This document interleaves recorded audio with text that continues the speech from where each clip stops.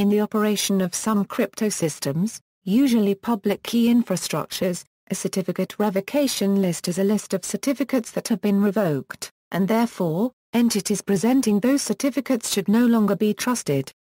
Revocation states. There are two different states of revocation defined in RFC 3280. Revoked: a certificate is irreversibly revoked if, for example, it is discovered that the certificate authority had improperly issued a certificate, or if a private key is thought to have been compromised.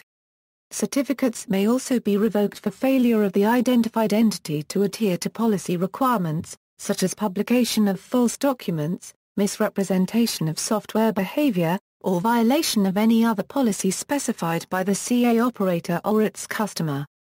The most common reason for revocation is the user no longer being in sole possession of the public key. Hold: this reversible status can be used to note the temporary invalidity of the certificate. If, in this example, the private key was found and nobody had access to it, the status could be reinstated, and the certificate is valid again, thus removing the certificate from future CRLs. Reasons for revocation: reasons to revoke a certificate according to RFC 5280 P69 are, unspecified, key compromise, compromise, affiliation changed, superseded, cessation of operation, certificate hold, removed from CRL, privilege withdrawn, compromise, OBS value 7 is not used.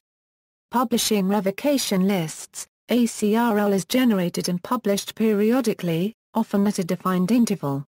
A CRL can also be published immediately after a certificate has been revoked. The CRL is always issued by the CA, which issues the corresponding certificates. All CRLs have a lifetime during which they are valid. This time frame is often 24 hours or less. During a CRL's validity period, it may be consulted by a PKI-enabled application to verify a certificate prior to use. To prevent spoofing or denial of service attacks, CRLs usually carry a digital signature associated with the CA by which they are published. To validate a specific CRL prior to relying on it, the certificate of its corresponding CA is needed, which can usually be found in a public directory.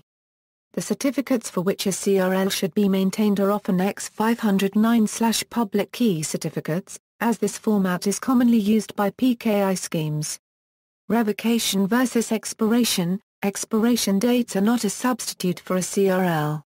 While all expired certificates are considered invalid, not all unexpired certificates should be valid. CRLs or other certificate validation techniques are a necessary part of any properly operated PKI, as mistakes in certificate vetting and key management are expected to occur in real-world operations. In a noteworthy example, a certificate for Microsoft was mistakenly issued to an unknown individual, who had successfully posed as Microsoft to the CA contracted to maintain the ActiveX publisher certificate system. Microsoft saw the need to patch their cryptography subsystem so it would check the status of certificates before trusting them. As a short-term fix, a patch was issued for the relevant Microsoft software specifically listing the two certificates in question as revoked. Problems with CRLs: best practices require that wherever and however certificate status is maintained, it must be checked whenever one wants to rely on a certificate. Failing this, a revoked certificate may be incorrectly accepted as valid. This means that to use a PKI effectively, one must have access to current CRLs.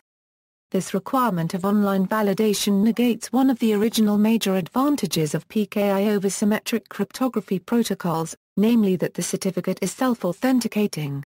Symmetric systems such as Kerberos also depend on the existence of online services.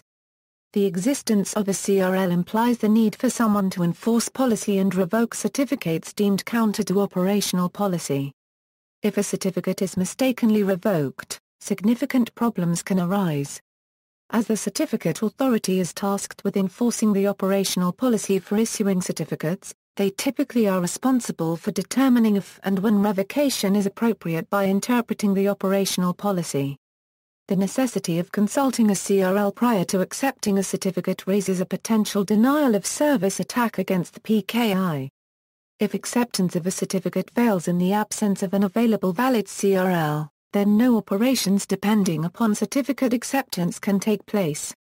This issue exists for Kerberos systems as well, where failure to retrieve a current authentication token will prevent system access. No comprehensive solutions to these problems are known, though there are multiple workarounds for various aspects, some of which have proven acceptable in practice. An alternative to using CRLs is the certificate validation protocol known as Online Certificate Status Protocol. OCSP has the primary benefit of requiring less network bandwidth, enabling real-time and near-real-time status checks for high-volume or high-value operations. As of Firefox 28, Mozilla have announced they are deprecating CRL in favor of OCSP.